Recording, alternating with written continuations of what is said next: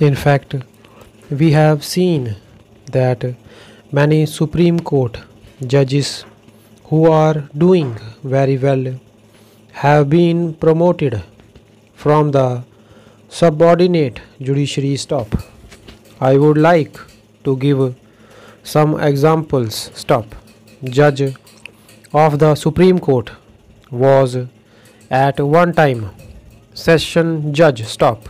Another judge started his career as a subordinate judge. Stop. Similarly, my friend started his career as a civil judge. Stop.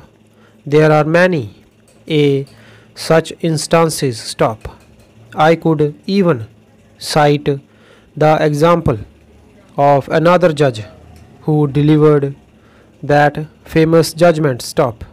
He was also a district judge and he was a promotee judge in the High Court. Stop. Therefore, my point is, sufficient efforts should be made to give incentive to subordinate judiciary. Stop.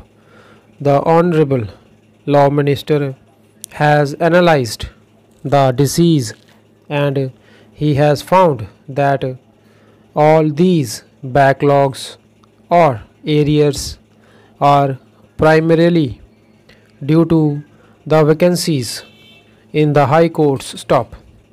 He has also said that the judge strength is not as much as it should be, and by way of an example, he said about the Karnataka High Court where the sanctioned strength is 14 plus 3 additional judges. Stop.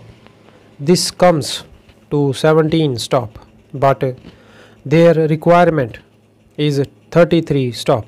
Similarly, if you work out the requirement of judges in each High Court, taking into consideration the quota of disposal fixed by the Chief Justice's conference, namely, 650 per year, we find that the judges' strength in each High Court has to be increased every year. Stop.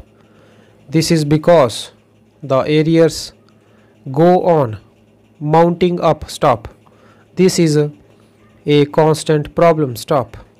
Every year, we cannot go on speaking about this. Stop.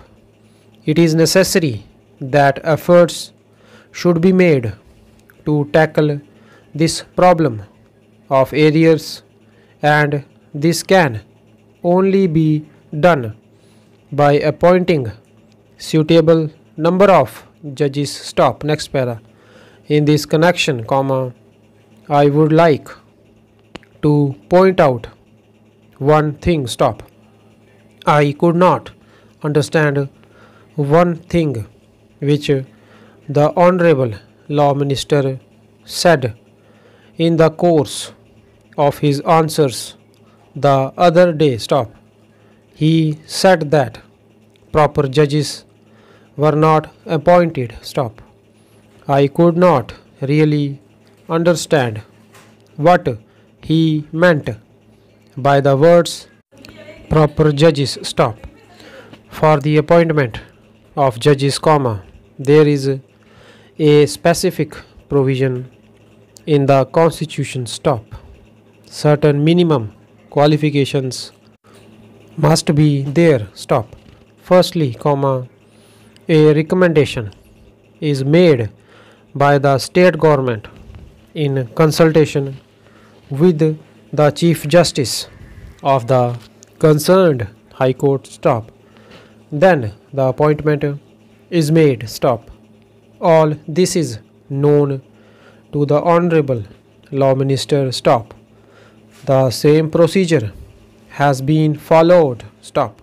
Therefore, when he made this observation that proper judges were not appointed, I would expect a gentleman like my friend who now occupies the office of the law minister not to make such statements which may create confusion in the minds of the people and the house. Stop.